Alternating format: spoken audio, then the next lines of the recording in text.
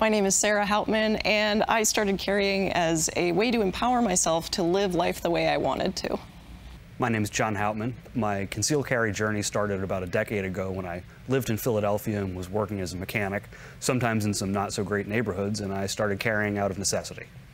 As a woman, I've grown up being told that all of the things I should do to protect my safety were disempowering. I should not go out alone. I should not go out after dark. I shouldn't go jogging by myself. All of the things I was supposed to do to keep myself safe affected my quality of life. So when I started carrying, I found a way to keep myself safe and take responsibility for my own safety that allowed me to do what I wanted and live my life the way I wanted. Back before I was involved in auto repair, I had gone to art school, and so there was a lot of kind of punk rock, anti-authoritarian vibes going on there, which I felt kind of had a little bit of a conflict. So on the one hand, you know, it's kind of pro-gun control, what do you need a gun for? Only the cops should have guns. But on the other hand, you know, authority is not a really great thing either. So I never felt like that was a really coherent kind of idea, and I never felt like I didn't have cultural permission to get involved in guns as a result of that. For me, I was raised to always be polite and always make everyone else around me comfortable, and I was never really taught to prioritize my own safety and my own boundaries. And when I started making the shift to carrying a firearm, I learned how to prioritize myself, prioritize my safety, and take responsibility for myself. And I found that mindset shift to be really empowering. I didn't come into self-defense from a tactical mindset. I actually saw a gun competition on YouTube and I thought it looked fun, so I thought, oh, I want to try that. I want to see if I can learn that skill. When I tried it, I found out that I could learn it and I could be good at it, and that it was an empowering and kind of life-changing thing to learn. When I came to firearms as a result of an interest in personal protection and self-defense, that was kind of in conflict with the cultural background of a lot of my peers and family and whatnot.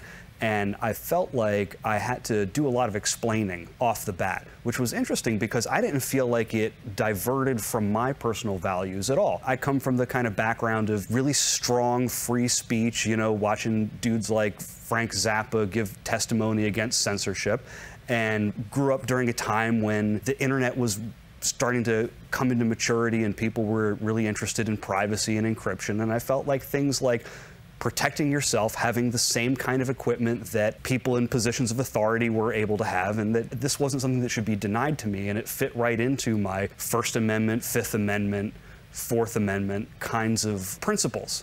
How we relate to self-defense aren't necessarily philosophical. The late, great William April in his seminars would talk about the difference between high responders and low responders. So when it comes to our discussions of self-defense as a couple, most of our differences occur around what we expect from each other in terms of how we're going to react in different scenarios, and whether or not someone finds themselves in a position of wanting to get involved or less likely to want to get involved in certain things that we see. In any relationship, there will be differences of opinion, and that's okay.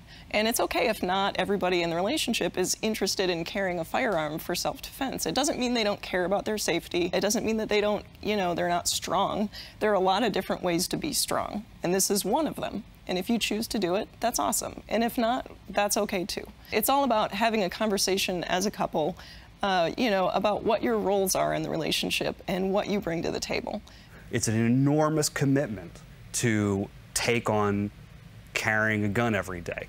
And I wouldn't command that of anyone. But it's also important to have the conversations about who does what your roles are, what your responsibilities are. Is your partner prepared for the consequences of you potentially using a firearm? Do they know how to act in a situation where you might need to use a gun? And it's really important to have those conversations well ahead of time. It's nice to have everybody on the same page if you can. I don't really live a dangerous lifestyle. I live kind of a normal, boring, average life. When I looked around at some of the risks and benefits of carrying, for me the benefit outweighs the risk. And everyone lives a different life. No one can tell you what you need. That's for you to decide. Learning the skills of self-defense is a lifelong journey, and this is where we're at right now. We're gonna change and evolve, and you're gonna change and evolve too, and that's normal, that's good. And the goal is just to continue learning throughout your lifetime and grow as a person in this journey that we all take together.